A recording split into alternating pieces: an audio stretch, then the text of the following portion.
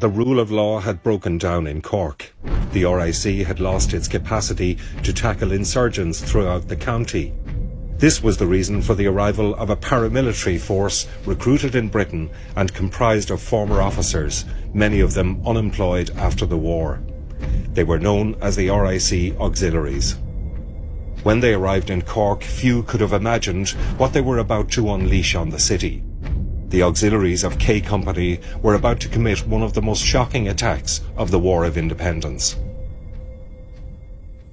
Although Cork wasn't part of the 1916 Rising, the events and developments afterwards, including an attempt to conscript Irishmen into the British Army for war, and the Sinn Féin local elections of 1919, fuelled nationalist fervour. A landmark event was the killing of McCartan in 1920. His replacement as IRA commander and Lord Mayor, Terence MacSweeney, died on hunger strike a matter of months later. The execution of Kevin Barry and Bloody Sunday in Dublin caused even greater national tension. Back in Cork, the Kilmichael IRA ambush that killed 17 auxiliaries and 3 IRA men in West Cork was a seismic event on November the 28th. Colonel Gerald Smith, the Munster Police Commissioner, had issued chilling instructions to men in his division. When civilians approach, shout, "Hands up!" Should the order not be obeyed, shoot, and shoot with effect. If any persons approaching you carry their hands in their pockets or are in any way suspicious looking, shoot them down. You may make mistakes occasionally and innocent persons may be shot, but you're bound to get the right persons sometimes. The more you shoot, the better I will like you. And I assure you that no policeman will get in trouble for shooting any man, and I guarantee your names will not be given at the inquest. Of the estimated 115,000 IRA volunteers during the War of Independence, 16% of them, or almost 18,000, served in Cork City. They were responsible for a fifth of the killings of RIC men and for almost a third of military fatalities. Such lawlessness didn't go unanswered by the authorities. By late 1920, gunfire was a nightly occurrence in the city, as were attacks in the countryside.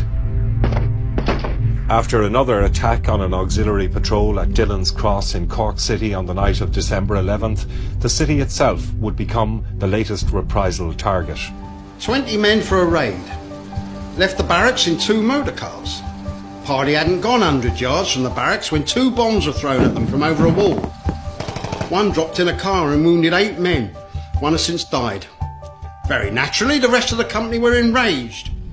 The fact that another ambush had taken place so close to the barracks, such audacity, I think that the auxiliaries believed that a message was being sent to them and they were going to send a message back. So the fact that there was a response was entirely predictable and expected. The scale of the response is unique. The houses in the vicinity of the ambush were set alight. The burning and sacking of Cork followed immediately. We had the big run up to Christmas. You can imagine that all these shops would have been decked out as well in all their finery, their Christmas finery at the time. We can see by the advertisements, the jewellery shops were very much in vogue. You had the big department stores, and of course they were selling hats and coats. First thing that they done was they attacked the buildings, obviously.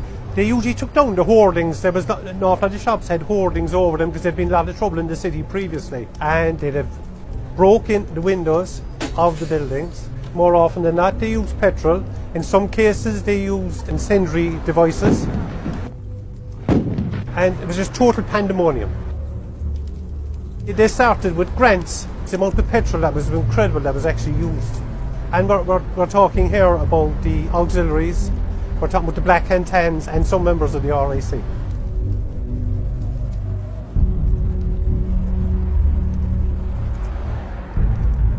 The next one to be set on fire would have been the Munster Arcade. That was a Belfast firm, Robert Ledley Ferguson.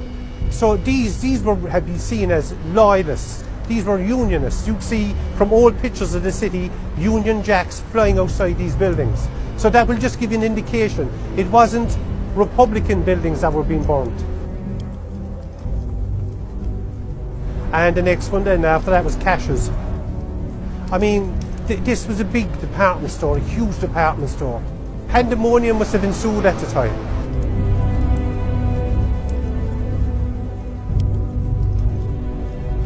Oh, there was extensive looting. I mean, black and tans, auxiliaries that were seen marching up and down the street with bags of loot. They had bags and bags of loot.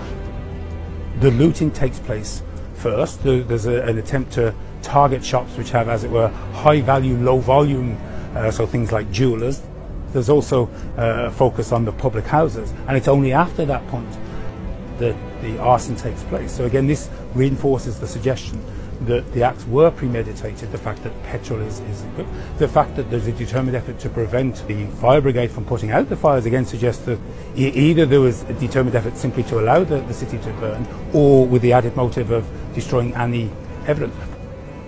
I mean, there would have to be an awful lot of terror in the people as well, because no one knew which building was going to be fired on next.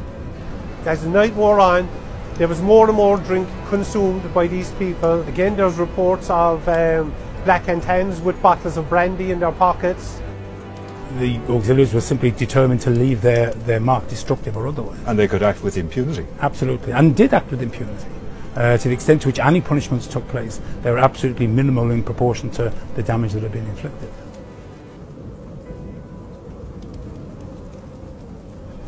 I have never experienced such orgies of murder, arson and looting as I have witnessed during the past 16 days with the RIC auxiliaries. Many who witnessed similar scenes in France and Flanders say that nothing they had experienced was comparable to the punishment meted out in Cork.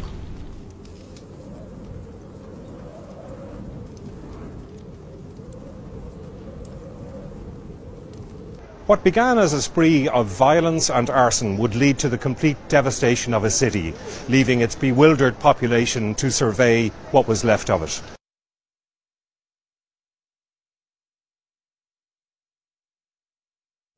It wasn't acknowledged by the British administration that the black and tans were the real perpetrators. So of course the newsreels could not report that the black and tans were responsible for this fire. In fact, the newsreels more generally were reluctant to report on the bad behaviour of the black and tans because that was not acknowledged by the British administration. Eventually, when Hamar Greenwood acknowledged that there had been some unruly, violent behaviour by the black and tans, the newsreels were then comfortable in reporting his admonishment of this behaviour.